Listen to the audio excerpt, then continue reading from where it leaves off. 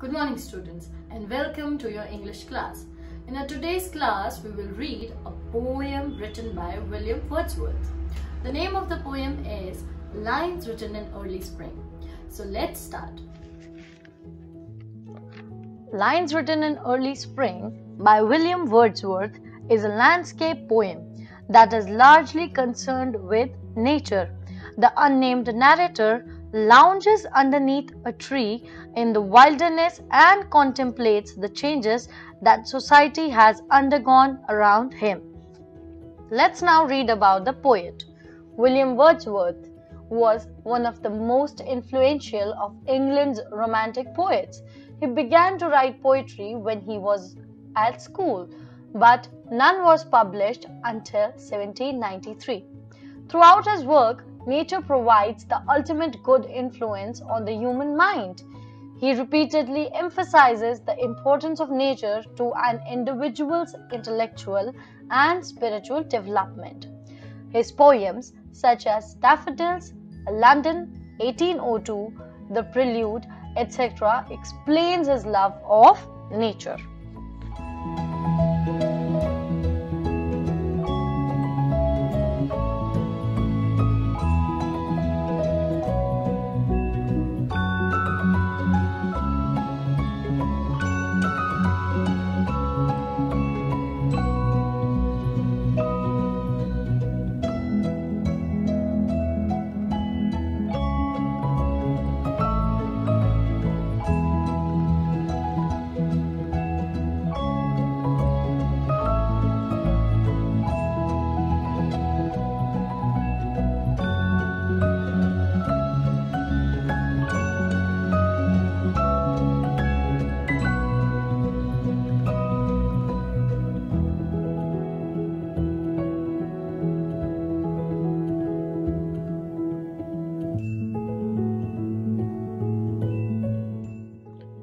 Let's understand the poem stanza-wise. Stanza 1. I heard 1,000 blended notes, while in a grove I sat reclined, in that sweet mood when pleasant thoughts bring sad thoughts to the mind. Here, the narrator is shown sitting at his ease very comfortably in a grove. A grove means a small group of trees, especially of one particular type. He is sitting there hearing the mixture of melodious songs of various birds. Initially, the mood of the poet is very happy, but this mood brought sad thoughts to his mind. Let's now understand stanza 2. To her fair works did nature link the human soul that through me ran, and much it grieved my heart to think what man has made of man. The narrator here thinks that the nature has done an excellent job of creating various creatures in this world. His own human soul is also one of nature's creation. As he sits there in the lap of the nature, he feels as if his soul is linked to the nature and her creations, and it is this link that causes him to feel great sorrow. He thinks how one man harms other men. He refers to the way in which man has destroyed the world and has made it an uncomfortable place for other humans to live in.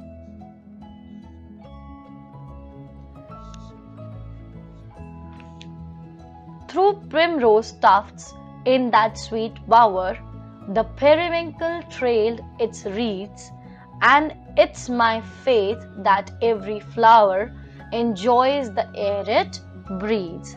The speaker here is observing the way the plants grew in that grove. He is noticing that there are primroses growing in bunches. A primrose is a yellow-colored spring flower, and through these bunches runs a periwinkle creeper. A periwinkle is a flowering plant And creepers are the plants that can get off the ground in case any support is present, whether natural support or an artificial support. And now, while looking at the way these flowers bloom together, the speaker has come to an understanding that all the flowers are happy and that they enjoy the simple pleasures of life, like appreciating the air that they are breathing. The birds around me hopped and played. Their thoughts I cannot measure, but the least motion which they made, it seemed a thrill of pleasure. The speaker further notices how the bird in that grove hopped about, playing with each other. He admits that he cannot read their minds or know what they are thinking, but still he is able to read the way in which they move. And while observing their jumps and their hops, the speaker feels that every single movement they make expresses great happiness, and this happiness is caused by their life or the circumstances they live in.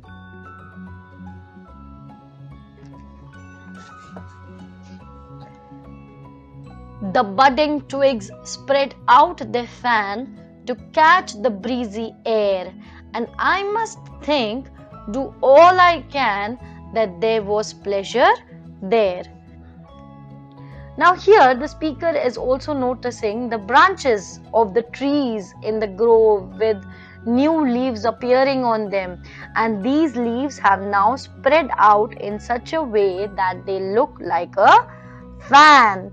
The speaker feels that the purpose of these leaves spreading like fans is to catch and enjoy the breeze blowing there, and the very sight of these branches makes the speaker conclude that there is great happiness and joy in that grove.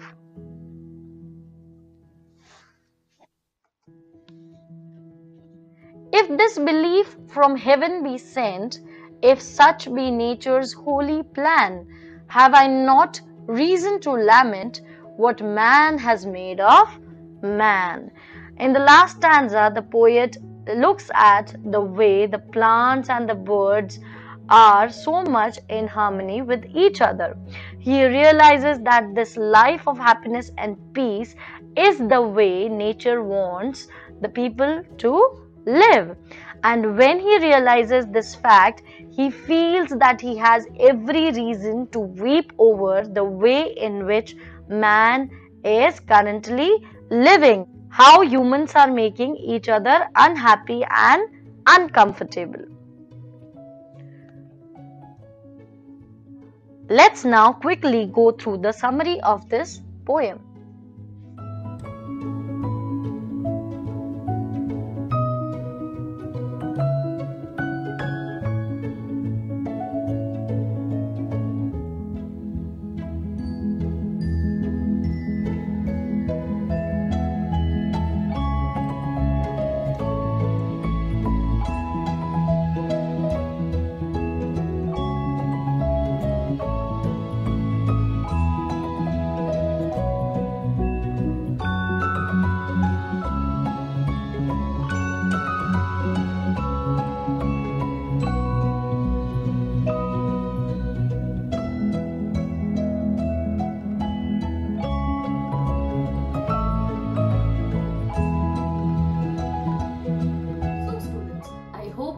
Understood this poem. We will meet in our next class with another interesting lesson. Till then, take care, stay home and stay safe.